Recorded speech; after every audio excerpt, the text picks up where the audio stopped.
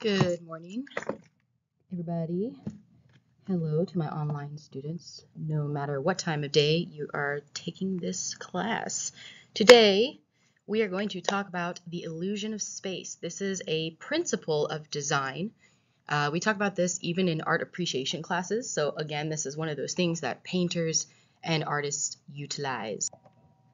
And so I would like to get you guys started by reminding you to please get a new page in your sketchbook ready and take some notes on the illusion of space. There's a couple of diagrams, 3, that I want you to draw, so leave a little space for them, maybe like half the page or on the side of the page. So just leave a space for those. Just a little warning. Also, what would really help for this particular lecture and for sketchbook project number 3, which is attached to this lecture, is getting a ruler or some kind of straight edge. So you'll need a ruler or some kind of straight edge. When I don't have a ruler or something, I always use well, especially if I'm drawing really small, I'll use like a credit card or something, but don't damage it, please. Be very careful. I don't solicit that, but okay. Or let's see, a credit card or the edge of a thick book, as long as, of course, you don't damage it. There are many things that you could probably carry with you to act as straight edges, or you can find pretty easily if you're um, in a bind. Let me know if you need a straight edge. I have a couple tools with me, but if you don't have one, just go quickly grab one from the closet right now. Same thing online, folks. Grab a straight edge. Doesn't have to be huge. Something 6 inches or smaller will be fine. And let's get started. Yeah, I heard one of the students in one of my previous classes just go, as soon as he saw the title slide of this, The Illusion of Space. And maybe you're also thinking, space? What do you mean? This is 2D design. I'm not taking 3D design. What is this? And you would be correct. Some of the most effective designs don't need that extra flair of the illusion of space. And you'll see a couple of examples of how you can create the illusion of space without doing perspective drawings, which we will also talk about. But also remember that we talked about, sorry about that, guys. Remember when we talked about idea generation, where ideas come from a couple lectures ago? Well, remember that some projects would be better off not utilizing English would be great. Some projects would be better off not utilizing the principle, like, as in you can get your ideas across without having to provide the illusion of space. So I've given you guys something to stew on. This wonderful meme. You guys know who Kramer is? A couple of you. I know it's okay. Okay. Watch Seinfeld. You don't have to watch the whole thing. Just, watch an episode with Kramer and you will love him. Okay, this is Kramer in the video. So I've given you guys something to think about. Think about 90s music videos. Who grew up in the 90s here? Okay, I'm not alone. Hey, friends. Okay, some of you are clearly too young for 90s music videos, but now you can go gain knowledge without wisdom by searching for it on YouTube. Yeah, I know that's funny. Okay, a lot of those music videos, I'm thinking Busta Rhymes, Missy Elliott. I think Blink-182 probably did something, but it was mostly hip-hop music videos, I'll say. They use the fisheye lens or the fisheye effect like you see here, and it makes you appear as if you're in a fish's eye or in a fish's view. So yeah, it's just an interesting distortion in perspective. But in hip hop, for example, Busta Rhymes' style especially, that in-your-face effect that you get from the fisheye lens was very on brand and successful. But for other musicians, it just seemed like an afterthought because Busta Rhymes' music is very in-your-face and loud and punchy, and then something more soft may not need to use it, and they actually overused it a lot. So, and that is why this meme exists today. But anyway, if you're interested, go look at 90s music videos, Busta Rhymes, Missy Elliott, some of my favorites, and you'll see this effect and how it affects the, validity of the song. But like I said, this illusion of perspective is not always needed. Am recording? Yes, I am. Okay. Let's talk about the basics then. The basics of perspective is something called linear perspective. This is a system that artists and designers use for projecting apparent dimensions of an object, like a 3D object, onto a flat surface. And I'm sure you gathered that it uses math, but don't worry, we won't do math. We won't make you do math. It's all going to be visual. Yes, you can breathe. It's okay. I know. Math, right? Okay, this concept of, method of linear perspective was an integral innovation during the Renaissance period. So it's an invention. It truly is. It's a true system that was invented in the olden days in the Renaissance. And what happened, it made the illusion of space and distance a very powerful tool because remember, in the Renaissance, not everybody could read. So interpreting images was an essential part of being part of a community. So if you could understand the image or the important parts of an image, which was helped by linear perspective, if you could understand that, then you could be a social part of the community. So linear perspective affected engineering, which you know the Romans were masters at, engineering and architecture, fine arts, even trades like smithing and printmaking. It also impacted philosophy, religion, and even academia. So this simple system of visual communication really pushed thoughts, ideas, understanding of things. It pushed it further. So when you fundamentally need to invite a viewer into the space to enforce your design, you will probably have to use the illusion of space, or at least you'll have to push it farther to make a better argument in design. I hope that makes sense. It makes sense to me, but I hope it makes sense to you. Does anyone have questions right now? Okay, I'm going to keep going then. The rational reality that is captured by linear perspective can be seen from this diagram below, or on the slide, I guess. Objects appear larger as they are closer to us, and they seem to diminish in space as they get farther away. So it all quite literally centers on this thing called the horizon line, which is a horizontal line, and it's at the viewer's eye level, and also often the artist's eye level too, because they're the ones drawing and painting. This particular diagram superimposes the lines, those black lines, on the most basic axes of the School of Athens, which is a painting by Raphael, which is the painting you saw previous slide. Both architecture in this painting and the subjects are organized based on those strong diagonal lines, and notice that they all conjoin at the center. That center point is called the vanishing point. Write that down. Vanishing point, center point. Got it. Okay. The vanishing point is exactly what it sounds like. It is the point that is farthest in the distance, where objects that are farther away seem to vanish. The vanishing point is always on the horizon line, and it can, it can move, but in this particular example, it's right in the center of the composition. Did you write it down? Vanishing point at eye level on horizon line, excuse me. Yes. Farthest point in the distance. Got it. Okay. So we're going to talk about the 5 parts of linear perspective that I want you guys to both write down and remember, and I want you to draw these diagrams in your sketchbook. There are 3 of them, so give yourself enough space, get your straight edge out, do your best. I'm not looking for perfection, I'm looking for understanding. Numero 1. Okay, so when you draw these diagrams, I would start with the horizon line. So draw that line, the horizontal line. You'll see it in all of these. And then draw your objects from there. So for this particular one, draw the eye level, which is the horizon line. Draw the dot of the vanishing point in the center. Label these things, please. And then I want you to draw squares above that line and below the line.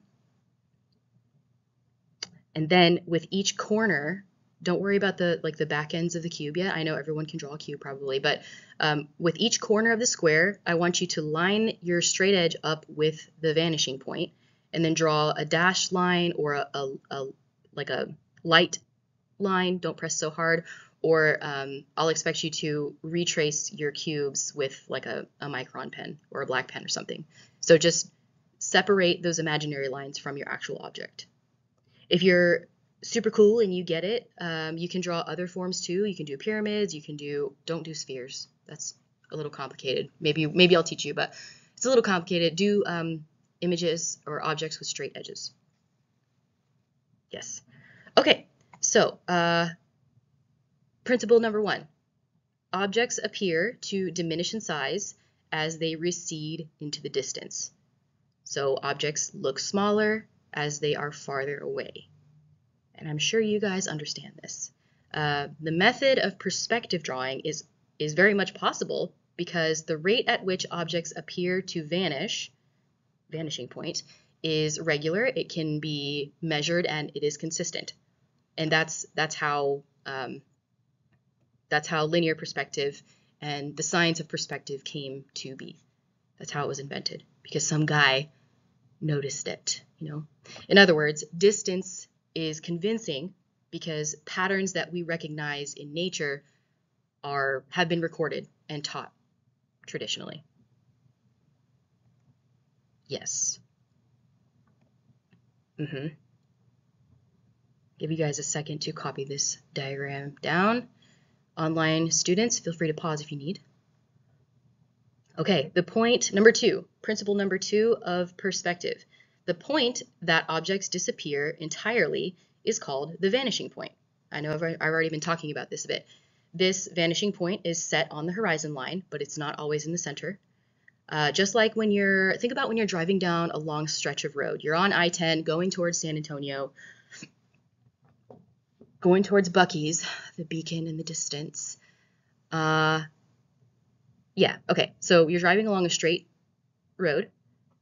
The edges of the road, the outsides, even though they are parallel, you know that these edges are parallel for the most part. You know that they're parallel, but in the distance, if you look really, really far away to where the sky meets the earth, it looks like the edges of the road come together. They meet at a center point. That's your vanishing point. Yeah, but like you know, the road doesn't end like that. You know, the edges of the road don't actually come together. You know this, right? So this is just the illusion that was noticed and recorded and now is taught to you. Cool, right? So cool. I know, it's really simple. Okay, number 3. As I just mentioned, this vanishing point should be placed on the horizon line, which is eye level to both artist and viewer. Yes. So as human beings, we have a consistent horizon line when we are at ground level, as in we're standing on the ground. Yes, and so your horizon line changes when you're, let's say, on a mountain or on the top floor of a skyscraper or standing at the bottom of a pool, I guess. Your horizon line changes, but generally, as we speak generally, our horizon line is at our eye level. Okay, number 4. I know, I'm sorry, I'm going fast. I'm sorry. You guys ready? Okay, number 4. Principle number 4 of perspective.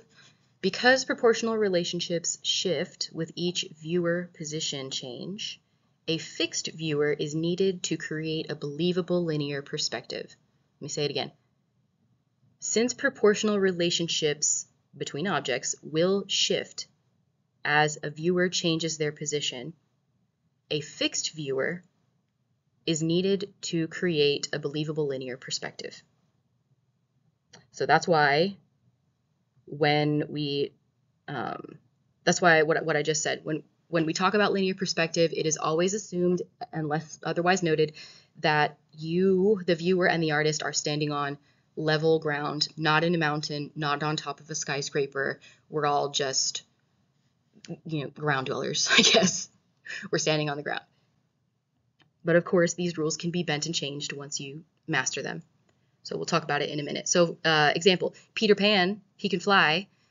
He has a different view of the world that we don't usually get.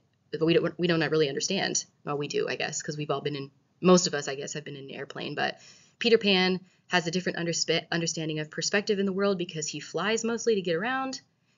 And so that means that his horizon line, it shifts more than ours. So if he's flying over a city, Peter Pan, and looking down at it, he's going to see mostly 1 point perspective if he's flying parallel to the Earth, which we'll talk about in a minute, what he'll see. But his horizon line is like nowhere near the horizon. It's like cutting through the Earth, if you can think spatially for a second. But if he looks up a little bit, his horizon line is probably much lower. You guys probably get it. His view of buildings, which is the easiest thing I can talk about right now, his view of the cityscape, the city skyline, is very different as he flies around versus if he's walking on the ground. Okay, enough. Okay, last one. The fifth principle of perspective. The fifth principle of perspective is called the cone of vision. Not to be confused with cone of shame that you put on your cat so he doesn't lick his belly or whatever. Yes. Do you guys ever notice how much Disney makes its way into these classes? I guess that says a lot about me. No shame. No shame. Okay. Okay, the cone of vision it represents the volume of seeing capability. This means that if you're trying to depict a very large, expansive space, you're going to have to move pretty far backwards away from your space to get it all in your cone of vision. So imagine if you do wear a cone of shame everywhere you go, and they're attached to your eyeballs, I guess, and it's a cone. So it projects out toward the viewing area, I guess, I don't know, and pretend like you had to walk around with this cone in front of your face all the time. If you want to see a whole cityscape, you cannot stand right in front of a building downtown. You have to go back into Buffalo Bayou Park or something far away so that you can take it all in because you have a cone in your face. Make sense? Okay, so cone of vision is something like a vocabulary term, I guess. I hope you have copied that diagram down in your sketchbook, but if you haven't, it's still here. In-person folks, I am going to, as always, post these things on D2L for you. I mean, I'm recording this lecture so you can listen to it all over again in all of its glory if you wish. But online students, feel free to pause this as needed so you can copy what you need. Let me know if you have questions.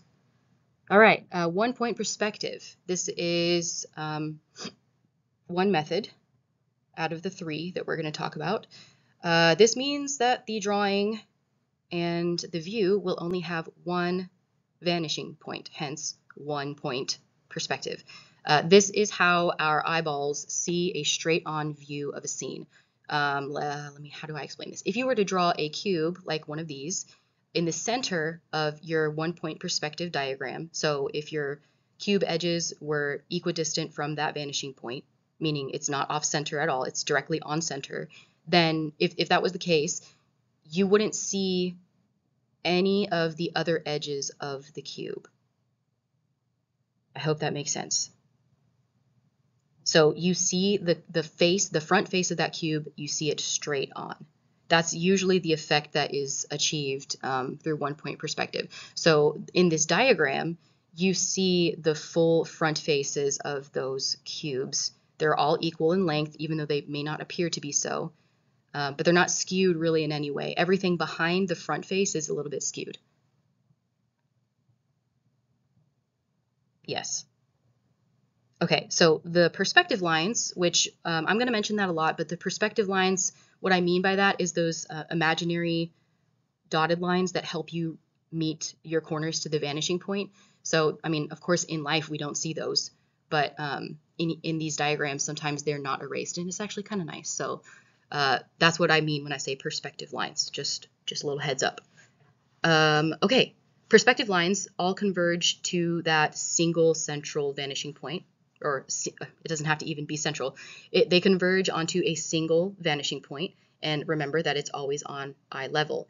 As you can see, we can view the other sides of these cubes, or whatever forms, as they are depicted above or below or away from the center vanishing point. So moving your cube away from the vanishing point, up, down, left or right, whatever, it's going to affect the amount of that particular volume that we see.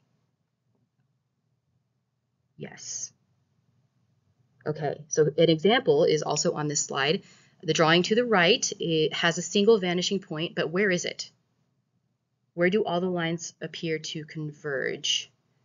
Yes, in that arch on the top right corner. You can see all the lines kind of like going toward that point. So actually, let's blow it up a little bit bigger. Hang on one second while I get that ready. Okay, much better. See the vanishing point underneath the arch on the right side? Yeah. Okay. Yes, top right corner. You can see all those lines meet at a little, like kind of like a dot. Yeah. Okay, another way that you can identify this is look at the tiles on the floor. They are all, of course, parallel with one another, as you know, but they appear to get closer together and smaller the farther away they get. So that's not actually happening in reality, it's just the illusion. You can, yeah, I'm glad I blew this up a little larger. You can see the dashed perspective lines. Yeah, so those are typically erased, like they get erased after a drawing is done, but these are here still. I think they're kind of beautiful. I always keep them. When I was in architecture school, I always kept them in my drawings. Yeah, I mean, I cleaned them up and erased them a little bit, but it kind of gives that this was made by hand and I used my brain to do this. gives it that kind of feel. Okay. Oh yeah, you can also see. Look at this box on the bottom left corner. It looks like it's transparent, right? Because you can see the dashed lines that represent the inside of the box. Yes, but I mean, the draftsman clearly wanted it to appear solid. They just had to use, how do I say this? Let's just say that every single thing is considered when drawing perspective. So I know you don't see the bottom corner, the back corner of that box, but in order to make your environment believable, you still have to consider it and make sure it lines up with your vanishing point. Okay, 1-point perspective is it's one of the simplest, and I think if you draw a couple of things, you can try drawing block letters, like you can try drawing your name in block letters and putting it in 1-point perspective, and you just line up your straight edge with the corner of each corner of your letter, and then with your vanishing point, and you'll see how easy it is. Start with cubes, go to rectangles, do letters, fish tanks, which is a rectangle. Yeah, this one is pretty simple to get. And I think you guys, actually I know y'all can do it. So just practice in your sketchbook. It's kind of fun. It's an easy thing to do when you're bored and don't know how or what to draw or where to get started. Okay, let's move on. Next in our lineup, you guessed it, it is 2-point perspective. So this means instead of 1 point, there will be 2 vanishing points on the horizon line. See, we got a new diagram. This is one of the ones I want you to copy down. Make sure to label everything. 2-point perspective, in 2-point perspective, if you were to draw the same cubes, this means that none of the cubes will have any lines that are parallel to this horizon line. So first, basically the tops and bottoms of the cubes were parallel to that eye level horizon line, but now we're looking at everything like from the corner in 2-point perspective. This type of drawing really pushes the potential for movement through a space, and so you'll see many faces every time. You'll see 2 or more faces of an object. So it's very often used in architecture because this is how they make their renderings to immerse the viewer, to give the viewer a sense of how the space would be used or how a building should be viewed. etc. Here is an example. This is a drawing by one of my personal favorites, Frank Lloyd Wright. This is his drawing of Fallingwater, which is a home that is literally built on a waterfall in Pennsylvania. Yes, the water doesn't actually run through the house. It's below it, but the floor is the bedrock. You can walk on the rock where the waterfall is. It's pretty cool. This also is one of those like super popular Lego architecture, excuse me, Lego architecture kits. So I'm sure y'all have seen it walking through the Lego section at Target. Ooh, sorry about that. Okay, Frank Lloyd Wright was a master draftsman. He was skilled at transforming 2D designs into 3D space and also back again. So I have lots of books of his drawings, and these drawings, these perspective ones, are not the only beautiful thing that he does. Even his architectural plans are full of detail and full of artistic, detail. They're full of artistic details, and yeah, and what I mean by he went 2D, 3D, and then back again is he would clearly start with like a system, a grid system for creating these buildings, and then he would build them in and design them in 3D. And then he would also include things like inlays and stained glass, which are 2D renderings of materials, and he would put them back into his design, which is a very modern thing. And I'm sorry, I'm being a nerd. Okay, let's go back. Okay, so if you have ever looked at Frank Lloyd Wright, if you haven't, I guess, do a quick search. You'll see just by looking at his work that a lot of contemporary design, like IKEA stuff and what's that place called? Urban Industrial, I don't know. But a lot of design stores and home stores and furniture stores have a lot craftsman stuff that's inspired by Frank Lloyd Wright and his style. Okay, anyway, there are no perspective lines in this drawing that you can really see. He erased them. But the edges of the house, the tops and bottoms, give you hints as to where the horizon line and vanishing point are. So let's see. The faces of the balconies on the right side, the most right facing part of this composition, imagine the parallel lines kind of running toward the right edge of the paper, and the vanishing point where they meet is off the page quite a ways. And then the left vanishing points are shorter. So if you continue those left facing lines all the way back to a place where they would meet together, they're not as far away as the other side. I hope that makes sense. Can I draw on this? Maybe I can. Let's try. Okay, so vanishing point. Oh, let me draw a picture actually. Pen. Yeah, okay, this is not going to be pretty. Yeah. Yeah. Okay, so that's the left side, vanishing points, and then the right side. Ooh, hey, I'm not too bad. Okay, yeah, I spoke too soon. I'm pretty bad. I'm so sorry if this gives you anxiety. I'm so sorry. Okay, so we'll say that this side maybe converges like right here, and then these converge way off the page. But you can tell that there's no parallel lines to the horizon line. So we'll just pretend that the horizon line is like somewhere down here.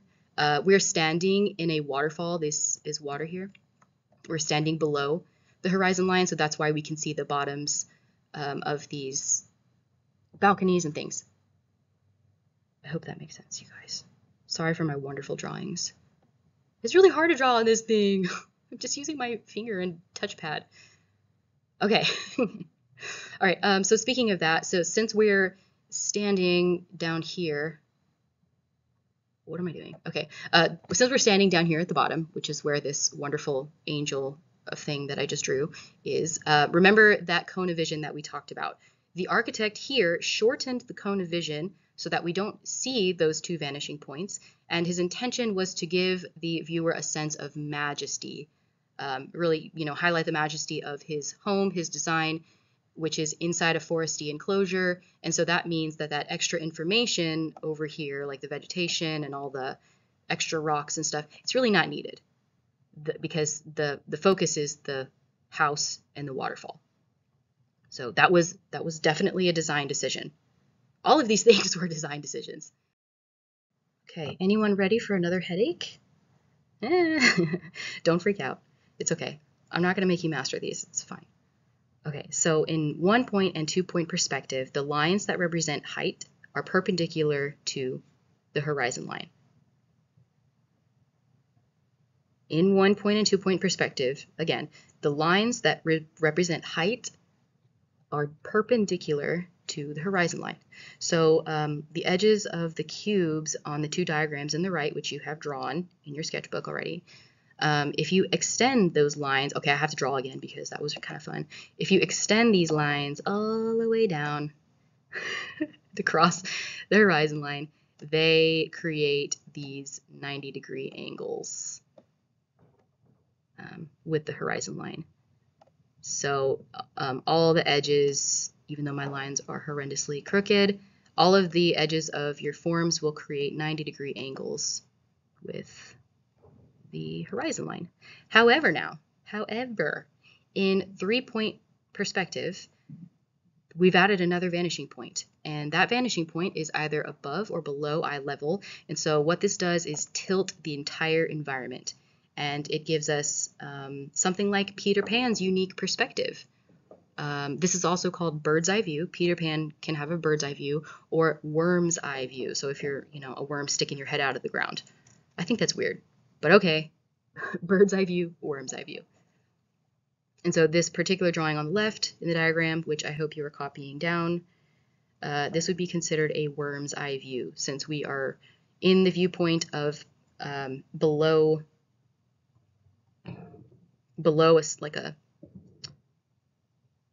how do I say this?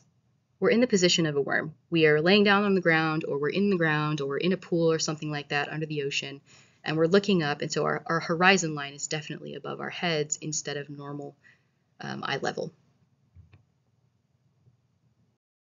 But it doesn't have to be that complicated. I know, it was very complicated. Okay, but you guys know this, there are other ways to make a convincing argument of space and the illusion of space without being a master draftsman. You know that. So we're going to talk about 5, and I want you to write these down too. Another way to, yes, please actually do write these down because you're going to use them for sketchbook assignment 3. Pay attention. Take your headphones out of your ears. Thank you. Okay. No, I believe you. It's okay. It's okay. I get it. I gotta have them too. Okay. The first way to create convincing space without using linear perspective at all is by overlapping objects. Overlap. This is the simplest, but it's very powerful also when it's combined with number 3, which is definition. We'll talk about it in a second. So this particular painting by Rogier van der Weyden uses overlap and value, which helps with definition, uses overlapping of subjects and forms to create the convincing drama within this very crowded and cramped compositional space. So you can see that Christ in the center is not only the central focus, but is basically in front of everyone else. People are holding him up. He's being taken down from the cross.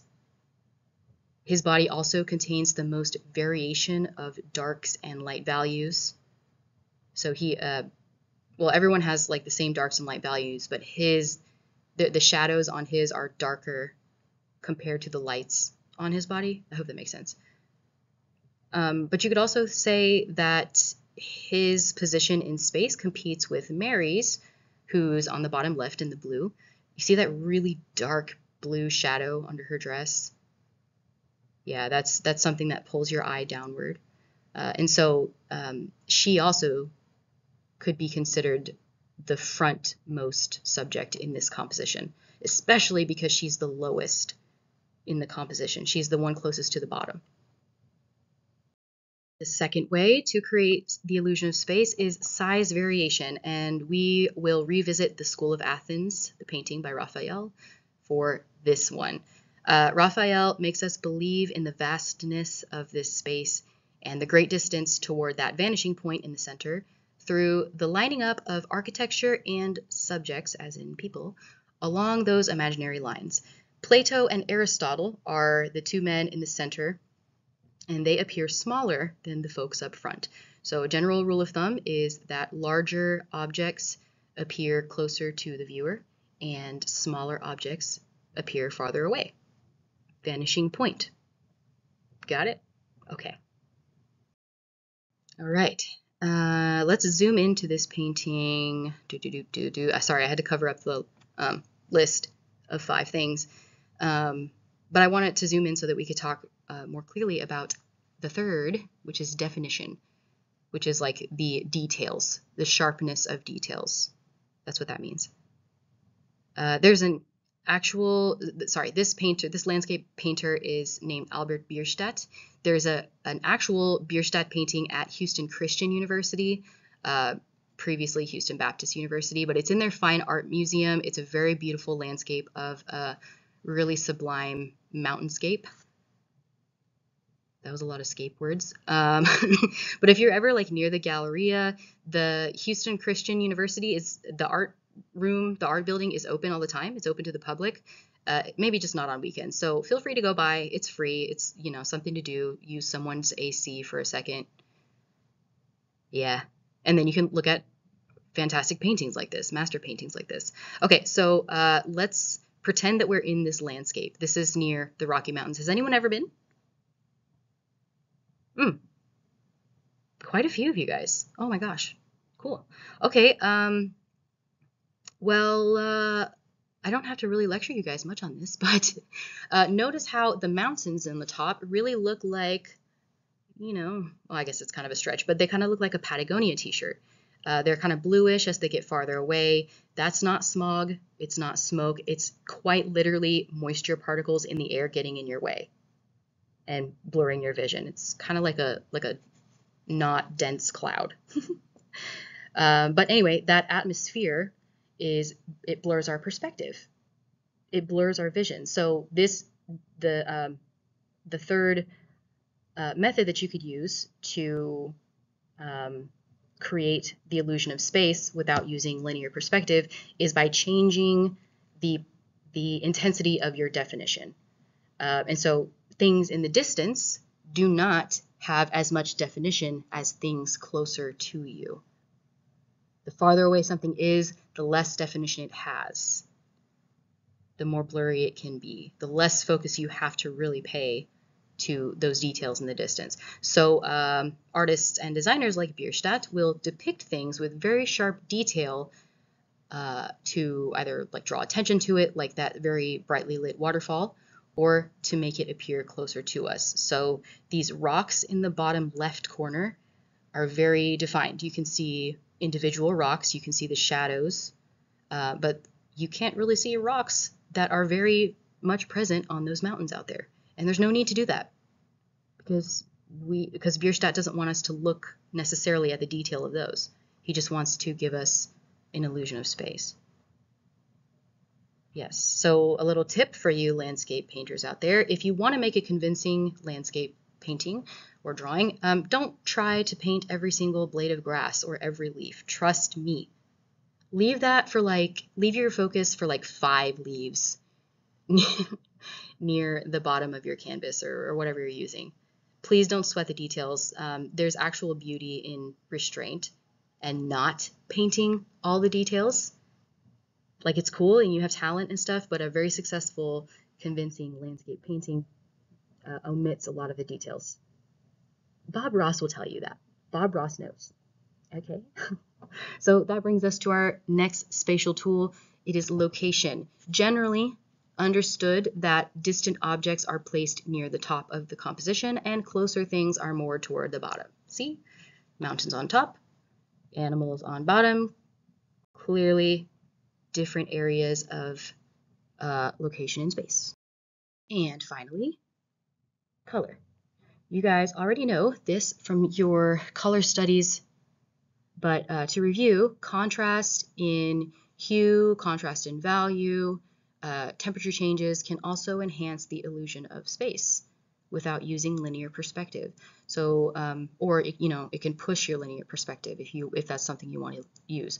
So check out these bright plants in the bottom left corner of this landscape. The contrast is so strong there. So behind all of those bright yellow and purple and blue petals and leaves, it's like super blurry and kind of muddy, the paint there. And there's really not a lot of information there.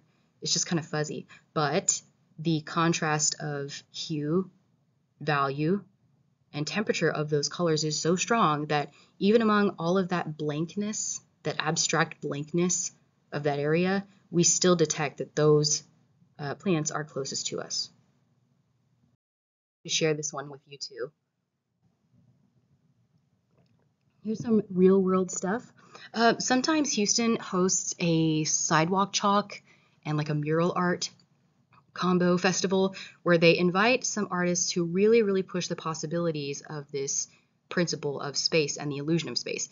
Images here are of the same artwork, but depending on what angle, the angle at which you view it, so if you're standing on the side or in front of it, the more or less distorted the image becomes. If you stand at the end of the mural, you'll see that those golden Lego figures appear to stand right in front of you, but at the side, the image is very stretched out and it is almost recognizable. So these artists have really mastered this understanding of the illusion of space. And what they've done is on the pavement, they have drawn and painted these really stretched, distorted images with the understanding that if you stand at a certain spot, it will be very convincing and it will look really lifelike. So let me show you another one. Here's another one with some process images. So the two images on the right, the smaller ones, this is the artist working on his painting. So they're very clearly planned out. They're very clearly measured and planned out. And then the image on the left is the finished result with some pedestrians standing at a very appropriate spot. So like obviously there's not an icy hole in the sidewalk here. It's just chalk. But isn't that amazing? That is so amazing. Like this is a really huge drawing. It's really long. You can tell by like the pylons on the left side, like how far the drawing goes back in the distance. Wow. So yeah, these artists like these really understand perspective and how it affects humans. And so they draw these at foot level, quite literally on the horizon. And so if we stand back at a certain point, you'll get cool, crazy pictures like this. Isn't that cool? I want to go. So next time the Chalk Festival comes back, you should go. Take some cool pics. Talk to the artists. Please talk to the artists. All right, it is your turn. So if you're here in class, go ahead and open your sketchbook to a new page, and we're going to start on sketchbook assignment 3. If you're online, you can start whenever you're ready. Remember, these sketchbook assignments are due all in one lump at the end of the class, and I'll tell you exactly how I want you to submit them, but just work on them now so you don't have to cram and panic later. Do a good job. Learn something, you know. All right, so let's explain it. Sketchbook assignment 3 is going to be all about perspective, but I'm not going to make you do linear perspective. I'm not going to make you do a vanishing point or anything. That might come later with your next project, but we'll see. So in a new page in your sketchbook, what I want you to do is draw a group of common household objects and make a convincing illusion of space. So remember that list of 5 things that we just talked about how you could create the illusion of space without using linear perspective. You can make one single drawing to achieve this, or you can make multiple drawings, separate drawings to achieve this, as long as you successfully use these 3 things. You have to use overlap, you have to use the variation of size of the objects, and you have to use location of the objects. So you're going to use those 3 methods to create a convincing illusion of space, and you're just going to use common household objects to draw that. Does that make sense? Okay. Yes, you're going to put them at all different distances in space. There's really no limit to how many objects you draw. I mean, I guess you have to have 3 at least, I guess. Some examples. That's a good question. Some examples that I have seen that have been successful are produce, like what you see here, apples, fruits, vegetables, fresh things, eggs. Try not to use eggs. Yeah, they're pretty boring. I mean, they're white things and they have like value contrast, but they're not very textured. So avoid super simple objects. Here's what I don't want you to use. Don't use pens because those are just sticks, basically. Don't use anything that is too complicated, like a wrapped up cord. I mean, unless you feel like you can, go for it. Scissors are kind of hard too. Trying to think of other things. Don't use like phones or tablets or whatever. Those are too simple and they're also pretty flat. Let me give you an example of some things that other people have used. Produce, like I said, this one person did interesting bottles that they had in their, I guess in their cabinet or something, but they had different shapes, bottles of different shapes. Some were square, some were darker than others. I've seen shoes done before. That was actually pretty complicated, but they did it. Makeup brushes and makeup bottles, because, you know, they're little and different shapes. Tools. I've seen tools done. And plants. Plants are kind of complicated too. Yeah, they're kind of complicated too, but that's okay. Yeah, try to make them pretty realistic. Don't draw cartoony stuff. Yeah. Yeah, so you're gonna actually like set these items in front of you. You can take a picture of them if you want and draw from photograph, or you can draw like a still life where you're actually looking at the objects, like this painting right here on the screen. You can use any materials that you want to make this assignment as long as it is on a clean and unlined piece of paper. Don't do it on notebook paper. Don't do it. Don't do it. Avoid graph paper. Avoid isometric graph paper too. I want you to do this by hand. Yes, no cheaty. Email me pictures. Yeah, absolutely. You can, you know, if you're working on this on the weekend or my online folks, if y'all want to send me pictures, if you're like, oh my God, I don't know, is this right? I don't want to get a bad grade at the end or whatever. If you want to email me pictures, that's totally fine. Yes. I'll do my best. I'll do my best to respond to you. I will get back to you, of course. Yes. All right. Thank you guys for your attention. I hope that you're not too confused about all these different things. Feel free to re-access this video on D2L if you have questions, or email me, work with your friends. You guys never cease to impress me by the collaborative work that you guys do. Yeah, I hear you guys. I hear y'all talk and teach each other. I really enjoy that. So reach out to your peers, consult the internet, and then of course use me. I'm a resource. So email me. All right. Y'all have a great day. Online folks, please reach out to me if you need anything at all, and I'll talk to y'all soon.